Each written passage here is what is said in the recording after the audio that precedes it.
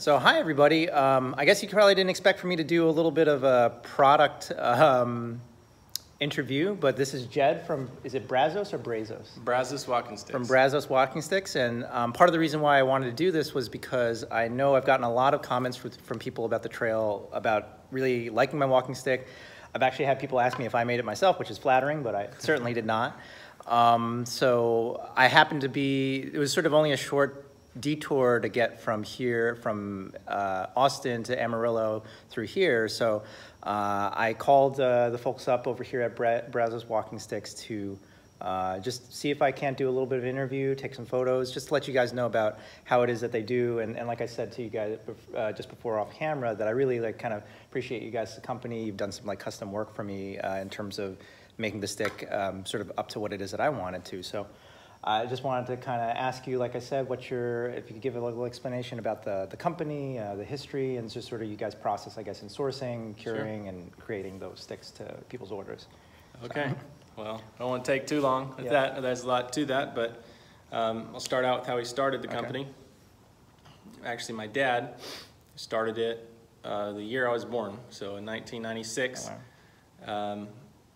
We were doing currently a lot of picture frames, and he had worked with wood for years before, and the opportunity kind of opened up. One particular account wanted us to make what we call our hitchhiker. We still sell it. Okay. It's an oak stick. It actually doesn't have anything to do with the saplings. Mm-hmm. And so we started making that stick, and it just kind of grew from there. Before we knew it, we were stopped doing the picture frames and just did the walking sticks, and it's just grown year by year. Wow. So a lot of our first accounts were with national and state parks. That's still really a staple with us. Same with mom and pop stores, a lot of the hardware stores, a lot of the gift shops has been kind of the core of our business, is having a lot of those accounts where we're making them for those. And of course, back in 2001, I think, we did our first website. And that was back when the websites were still kind of new, but we had a friend that did some of that. And that's been a key part of it, what you were saying about the custom stuff. We have a number of craftsmen working for us. Actually, at the moment, about 24. Okay. We have some in-house, and those that are working in-house love doing custom stuff. And so we're able to do a lot of interesting, we've done sticks up to, 7 feet tall. Wow, really? We've done shepherd's crooks. We've, of course, made sticks for Morgan in The Walking Dead. Oh, really? Movie. I didn't know that. He used that cedar stick. Wow, okay. We've made, a stick for Moses in a Broadway show. And, but a lot of just funky in-between stuff where someone wanted a different tip, or someone didn't want the twist here and wanted a different kind of wood or a different this. And so we love when we're able to help out a customer in some specific way. To talk a little bit about where we get the wood from. We source the raw saplings. You can see kind of behind us. I'll just grab a raw sapling here. So you can see this is pretty raw. This is what we call hickory. And we get these, we have folks in New York and Arkansas primarily. Also some come from Virginia, from the hardwood forests. And we have contractors basically that work closely with the local timber organizations. And what they'll do is, these are obviously saplings. They usually come up around the larger trees. Okay. So in harvesting timber sustainably, they'll go through and they'll clear cut somewhere, or go through somewhere that has been clear cut. They'll plant trees. Okay. So those trees will come up, then about 20 years later, they'll come and thin the trees. Okay. And at that time, the trees they want are, you know, about 6 inches in diameter. There's a lot of saplings about this size that come up around the trees. They come and cut out about half of those small trees anyway, and then all the saplings. So we work right with the timber companies and come right before that thinning process to cut out all the small saplings. Then they come through with the equipment and they will, you know, clear and do the thinning. And we can also come in right before they do the primary harvesting, you know, when the hardwood and pine trees are about a foot in diameter. Okay. And so those contractors work closely with the specific companies in that area, so that we can come in and not make a big impact on the local scenery and get sticks that would just be it's going to be thrown away just otherwise. be thrown away, exactly. Oh, wow, cool. So we bring those sticks into our facility here. We only cut during the winter so that the sap is already down. Okay. That also helps the bark hold on to the inner part of the wood. I don't know if we can see on one of these. I'm just going to show the camera here. If you see the outer layer of bark, so obviously this expands every year to allow for more wood to grow in the middle. So during the winter, that bark is much tighter locked onto the core of the stick, and that's an important part of the aesthetic of our freeform sticks. We call our freeform sticks that have the bark on there, the saplings. So we harvest in the winter, we bring them into our facility, which you can see behind us, we're in right now, and we will let them dry out. We have airflow and such, and also because we're bringing them in from multiple states, we will fumigate them. Okay. Basically, you can get stuff at Home Depot, but because it's sealed, Yeah. it works well. And that guarantees that you're not going to have bugs eating your sticks when it's leaning up against the wall. I gotcha. And also just for different regulations and such. Sure, sure. So we store them in here, then air them all out, and then from there we take the sticks, and as you can see with this one, it's pretty crooked. So we'll show you maybe in a second. We go and steam them. We heat them up in a contained apparatus where we steam them. Then we can straighten out the crooks in it. Wow. We can grade for size, for length, for all the different aspects. And then that product, that component really will go to our local craftsmen. Okay. We have about 18 of them. And they're all kind of within this. So we're in Waco, Texas, just exactly. like, so it's in the Waco area essentially? Yes, sir. Okay. So about within usually 30 minutes. Okay. 5 to 30 minutes of here. And so they'll come every week and they'll pick up their order. Oh, wow. Okay. And that enables them to work at home, work at their own schedule, and be a little closer to kind of the craftsman cottage industry model that we've always loved for years from starting this company. And so they pick it up and then they bring back the finished product, and we'll show you in a second. Great. Where we store all those sticks, and then we ship them out to y'all. Great. If there's any custom orders or such, they'll come through me and a couple of craftsmen back here where we'll just take and do that specific order. We'll come and pick a specific walking stick to meet specific needs and take it and finish it through. Well, that's great. And I was going to say that I didn't know that, like you said, you had more of a, like you said, sort of a little bit, people working out their own sort of places out and that kind of thing. But I did remember that when I first got this, there was I think there was a little tag with the specific, like a picture and the specific name of the person who actually made the stick, which was like impressive to me that, you kind of have a little bit of a sense of, I've never met the person, but at least who they are, that there's a real human being on the other side or whatever who kind of helped make this walking stick, which I've been using for, I think maybe about 2 years now. Yeah. Good compliment. Yeah, absolutely. So, let me think. Maybe, like I said, we could do a little bit of tour. Like you said, we could show some of the finished product. I was also going to say, give a compliment. Like you said, the sort of custom work. I didn't know that it was also a little bit of part of the company. Like you said, that you're comfortable taking custom orders and things like that, which I definitely respect. Because I just found you guys on the internet, and you never know necessarily how big or small the company is, that kind of thing. So for those of you guys outside, if you are looking for a walking stick. One of the things that is great about this company is, like Jed, you were saying, is that you're you can find these sticks in many different parts of the country, I guess, that you kind of have contracted out with the, Right. with the parks and things like that. But if you did want something that was really made more for you, then you can come here. You can give them a call, like I had done for you guys several times. In fact, when I first got this, I actually asked you guys to shorten it and also to put this the trekking pole tip on it, which is, like I said, I didn't necessarily expect. I'm glad that you guys offer that service and have that, like I said, sort of a little bit more of a cottage sort of feel to things. Anything else that you want to kind of comment that makes the company unique or things along those lines? I'm sure there's other stuff I could say. We just try our best to make a quality product, and it really, what you mentioned about the Craftsman is a very key aspect about it. We talk often among ourselves, you know, this may be one stick in 100 for us making it, but this is the one stick that our customer is going to buy, and just keeping that connection very close of we are making products to use, to be cherished, to be useful for many, many years, and we're really proud of that. So that's a very core aspect about what we're doing. You caught us midweek, so it's a little messy. Clean it up at the end of every week and start over. It's fine with me. You didn't ask to know where I live. My room's a giant mess right now, so you guys are probably doing better than I am. So this is what's called the Super Steamer. This is a custom steaming box that we made, and we have water down on the bottom of here and flames confined underneath it.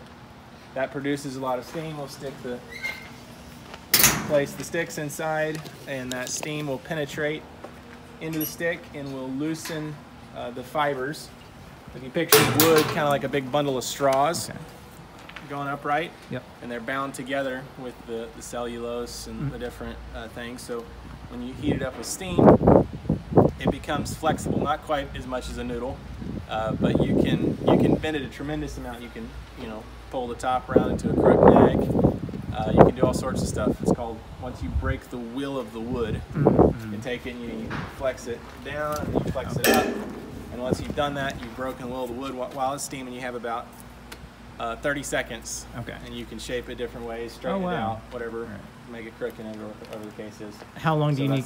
How long do you guys need to kind of steam it for you know, on average, I guess, in order for it to kind of become pliable? Sure. Usually we'll stick, you know, maybe 50 sticks in the steamer and let them be in there for about 30 minutes. So then you pull it out, you got about 30 seconds, and then those will settle and all those fibers will pull back together and tighten up, and good to go. If we're just straightening the sticks, we will use the just this on the side. Just able to use your arms kind of coming down. It's real nice. It's real close to be able to see whether it's straight. It's real close to the line of sight. If we're doing what we call the shepherd's or the crook neck cane, we'll steam it slightly longer, and we'll take the stick and put it in this jig, and interesting. Use this wheel and such to bring it around in a circular fashion like that. We'll put a wire around it to hold that, because you're bending it so much more. You've got to hold it in place for about a day before you let the wire off to make sure it's set. Maybe a couple hours to a day. Oh, great. So get done. So this is an extra tall stick. It's actually, we'll cut it down a little shorter. It's a bandsaw, and I'm just going to cut some of these nubs off to start the process of shaping it down smooth.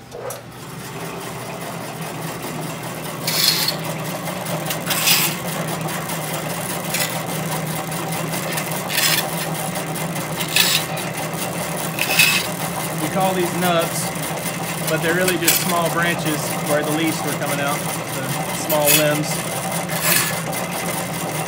All right. So that's a start. And we got a much smoother stick. I picked a pretty straight stick. This has already been steamed. So obviously it just takes a while to get that heated up and stuff.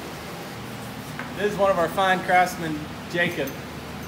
He does a lot of the really fine exotic sticks and really nice stuff. I cut this down to size in this saw. So there's the chop saw. Many of the tools we use to make these sticks and canes are very common tools. You can easily do a lot of this at home, and we often even send raw sticks out to customers who want to make their own sticks if you're inclined and have some of the tooling and such for that. So, and as you may have seen on our website, we have we partnered with a YouTuber and he made a little video about how to do a paracord wrap handle. Oh, cool. A lot of our customers too, they'll make their own paracord lanyard, hand strap kind of thing, so it comes out of here and it'll be a little bit wider of a band, so it'll give a little more support while they're walking with it. A lot of different customizations. And of course we put the thermometer and compass and different things in there for just depending on what you want to do. So.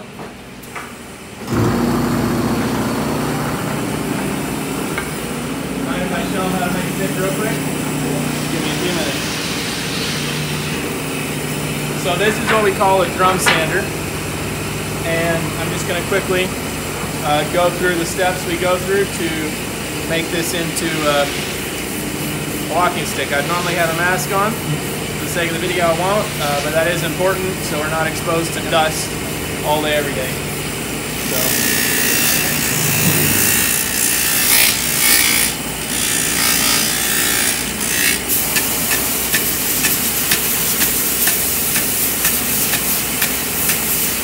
So I've rounded over the top.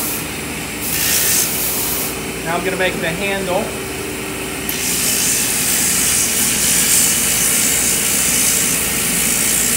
So you can see that nice contrast coming through the bark.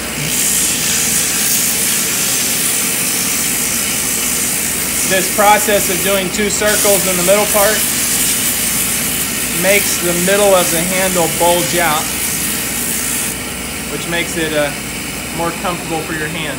As you can see, it's a little bit irregular because of a knot right there and a little bit of a knot right there, but that also makes it just kind of fit in the hand really nicely. So I'm going to hit the little knots I cut off the bandsaw.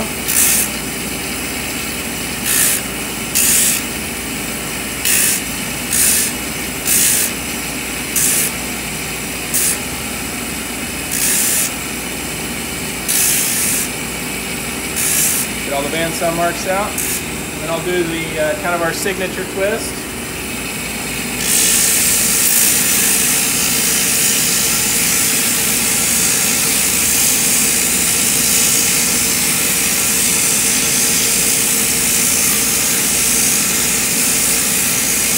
Also known as the barley twist. It goes all the way back to 4,000 years ago. We have evidence of it. It's a very common, it was an architectural feature in old temples and shrines from way back, and it's made its way back into furniture and Brazos Walking Sticks. So all the way, also this is the same, it shares the same roots historically as like the barley twist, like picture your cinnamon twist that you get at the donut shop. That's also tied in there with it. So random trivia. So this is this has the basic design of it. I was using a fairly coarse grit, so the next step would be to take it to a finer grit, and then we will coat it with our pre-catalyzed lacquer. Make sure we kind of seal the beauty of the wood. But that's the basic process. So we spray it and then tag it and stop. We're going to put whatever kind of tip we're going to put on it, etc., etc. So that's kind of the fundamentals of it. Wow. Thank you so much for walking me through. This is our mascot stick. So this is for real men right I gotta back up. I can't actually get this into frame. That has got to be, what, like you said, 7 feet, 7.5 feet? Well, yeah, it's actually over 7 feet. Yeah, yeah. So, just having fun. We take it to shows sometimes just for... Oh, that's great. Just for the heck of it. And you guys do, like, you said you guys do shows in other parts of the country, or to kind of like feature this, or? We do. I mean, we go, so for instance, we're in the Ace and the Blaines and the True Value, so we go to those specific shows. Okay. And sometimes we'll go to the Outdoor Retailer show. Oh, great. So we'll take it just for the fun of it. It's funny because this is, it's like maybe two times the size of a regular one. Even the tag I know that I still have is what, 5 times the size of your regular tag. Another piece of trivia. Yeah. This is my dad and this is me. Really? Long time ago, so obviously there's a lot more people in the company. You just happened to get me today, but yeah, that was when I was a short little kid. Well, that's great. That's pretty awesome. So yeah. So these are the finished products here, right? Right. So this is the place where the local stick makers will bring their finished product into. Okay. So this is yet to be put into our inventory wall. Is our back inventory. So, for instance, one of our stick makers works in a very limited space, and so he completes his sticks, but then they will get sprayed in-house, so that he doesn't have to expose his little area to the spray, because you need kind of a special facility for that. Then, you know, this is just all the different guys. So you can see these are all individual craftsmen. Each of these different bins that are bringing it in. Here's canes. Here's freeform. There's a lot of our cane stock up here. You can see some of the more fragile woods that dent and scratch. We put those in plastic bags. A lot of these other ones are incredibly tough, like the oak. I mean, they're incredibly strong, so they're not going to get damaged. This is a bunch of walnut canes. This is a bunch of shipping tubes, ready for shipping out your product. This is that hawthorn I was speaking to you of that has that cool yellow vibe coming out of there. You're saying that, yeah. Yeah. Did you mention the diamond wood, right? That you wanted to get a picture of, or so here's more sticks. There's a bunch of the finished root canes I was speaking of. Oh yeah. So those are pretty cool. Let's go in here to the main inventory wall. So I'm gonna have to get our ladder. Reach diamond willow, excuse me. Sorry. There is a diamond wood that is quite different.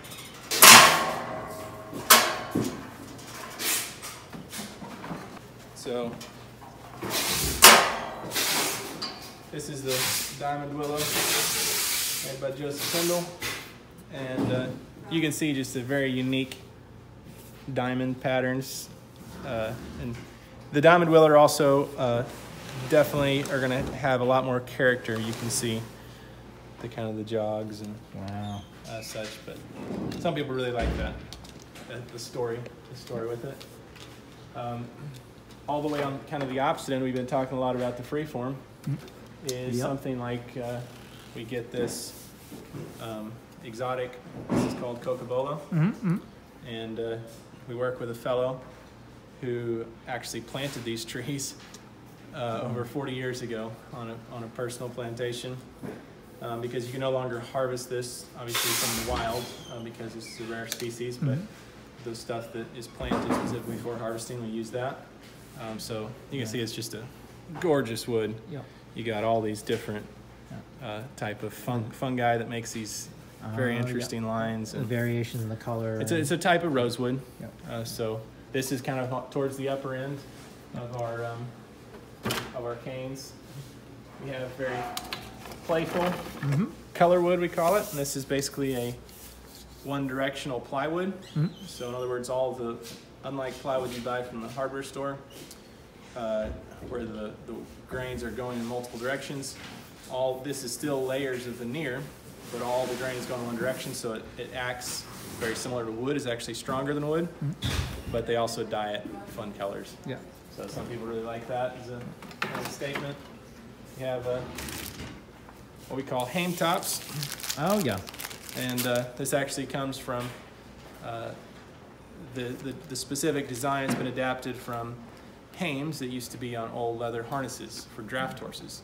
And right on the collar that they pull from, there would be two brass hames where you could throw the reins over when you go to park them and such. And so somewhere along the line, we didn't actually originate with this, but folks started using these for canes, and that's really cool. It has a nice feel in the hand, something sturdy. A lot of folks use this if they're walking and they're afraid of neighborhood dogs or something. They just feel like they have some protection from that. So that's pretty cool. Yeah, all different kind of designs. This is a fitness walker. And what's unique about this is it's a little bit lighter weight. It's a pretty trim model, but specifically this handle, kind of like a snake almost, it allows for like 4 different types of grips. So say you're, Nordic walking or speed walking, as people call it, or exercising with 2 staffs. This gives you multiple grips to use and not wear out, be uncomfortable in your hand. So for those doing a lot of walking, exercising, this is a very popular one. All sorts of stuff. We go on forever. And the woods are primarily sourced in the U.S. or sourced, you said they were? For sure. Okay. Yeah, so obviously our main sellers are the hickory and the freeform, the sassafras, and the sweet gum. Of the lumber sticks, the sticks made out of lumber, such as the fitness walker I just showed you, or all our canes. This is made from oak, sourced from Callion, Arkansas. And pretty much, except for the rosewood, the Cody, just a handful of woods. All the rest of them are domestic hardwoods.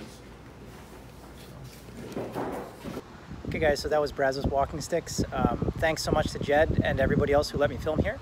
To those of you guys who are actually watching out, now whenever someone asks me where I got my walking stick from, I can refer them to this video and tell them that they can get one custom made. They can get them in a whole bunch of other places that Jeff was mentioning.